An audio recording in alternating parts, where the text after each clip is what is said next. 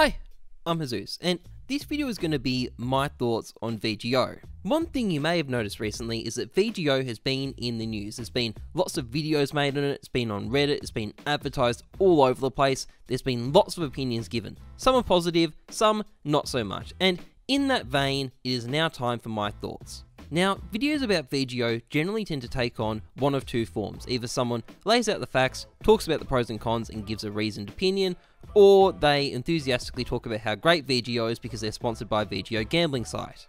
The thing is though, I like to be different. I don't conform. It's got its downsides. For instance, no woman will come within 20 meters of me. That sucks, but still, I'm a proud nonconformist, and I'm going to be taking my own approach to VGO. I don't want to be bogged down talking about whether it's good or not. I don't really care one way or another. Instead, I want to be focusing on where it's going, and in particular, why we should all be sitting back with popcorn and waiting for the fireworks to go off, because I think this thing is going to end one way and only one way. A massive and very special dumpster fire, and I'm going to be watching with enthusiasm as the fallout rains down from the sky. But just what is VGO? Well, if you were to read its document, say its manifesto, you would find that it's an attempt by a corporation that rails against corporate monopolies to create its own corporate monopoly over skins. But don't worry, apparently it's all about the community, so we're safe. There is one small problem though. You see, despite all this talk about building this, great system built around VGO, it's all a pipe dream. It doesn't actually exist. There aren't any games at the moment that you can use VGO items in. So we can throw this entire manifesto in the bin. So what is VGO really? Well, for the time being, the role of VGO is to act as a new cryptocurrency so that the cottage industry of gambling sites that have sprung up around CSGO skins can keep the gravy train rolling. It's filling the void that Valve left when they booted all these people out of the CSGO skins ecosystem, and this is where the problems kind of stem from. Because maybe VGO will realise its goal of creating an integrated system of skins spanning multiple games. To be honest, I think it's actually quite a good idea, but we're quite some way off from it at this point, and well, I'd just like to quickly run through the TDM Heyzeus short list of preconditions for a massive dumpster fire. First of all, is anyone trying to cover up their ownership? Which is a good question because we don't really know who owns VGO, and look at their Twitter account, there's nothing here. We don't really have an indication of who set it up. So is there anyone who can, fill the gaps for me? Anyone potentially, sponsored by VGO who can clear things up for me?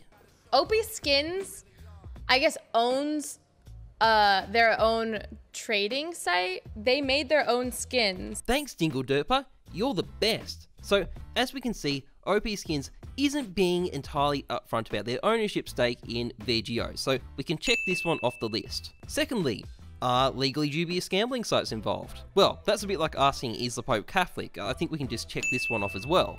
Thirdly, is this stuff potentially violating Valve's legal rights? Well, these weapons, it sort of looks like I've seen them before. Oh, okay, so it looks like there might be a slight copyright violation going on here, so I'm going to say check. Finally, is Phantom Lord involved? But would you look at that? Yes, he is. Phantom Lord getting involved in gambling. Who would have thought? And with that, I think we have bingo. There is one small problem with this though, because I've suggested that VGO isn't just going to be a dumpster fire, but that it's going to be a special dumpster fire. And this checklist is an issue because there's something else that we could describe as a dumpster fire that already kind of fits the narrative.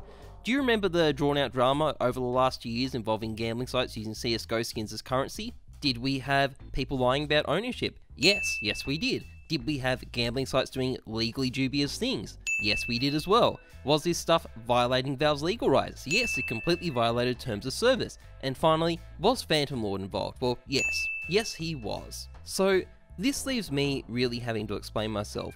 What's so special about VGO? Why is there anything disastrous about it that we haven't seen before?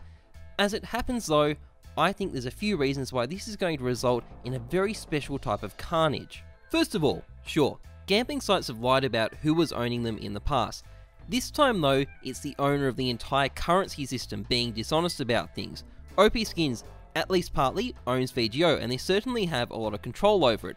They set the price floors with their instant sell features, they provide the trading services, yet if you look at VGO's Twitter and their website, there's no acknowledgement of their ownership stake. In fact, there's no mention of any of the owners. Now, I pose the question to the viewer, why would OP Skins and anyone else with an ownership stake in this company want to hide it? Why would you want plausible deniability over your role in creating VGO? Could it be that something really shady is going on and you want a way to distance yourself from it in case it goes catastrophically wrong? Who knows, but it's certainly a level up from simply a gambling site owner lying about things. It's as if Valve was lying about creating CSGO skins. And speaking of suspicious things, who else has noticed how much VGO likes to tell us how they're all about the community? Their manifesto is full of this stuff. Their website is full of this stuff. They constantly talk about it. Now, I don't know how many people are familiar with Warhammer 40,000, but if you were to look up its kind of cheesy lore, you'll find that the first legion to betray the Emperor was the Word Bearers, who, by coincidence, just happened to be the legion that screamed the loudest about how loyal they were. And this is kind of the vibe I get from VGO. If VGO really is putting the community first, why do they feel the need to constantly and incessantly say it again and again and again? It just doesn't seem right to me. Or, as Shrek might put it, do you think maybe he's compensating for something? And there's one other intrinsic problem I can see with VGO skins. You can't use them in-game. You can't flaunt your wealth and all your cool skins to other players. They don't have that tangible component to them that a normal skin has.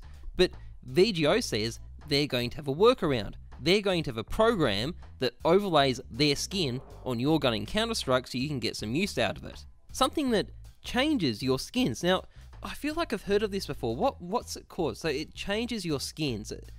Skins change?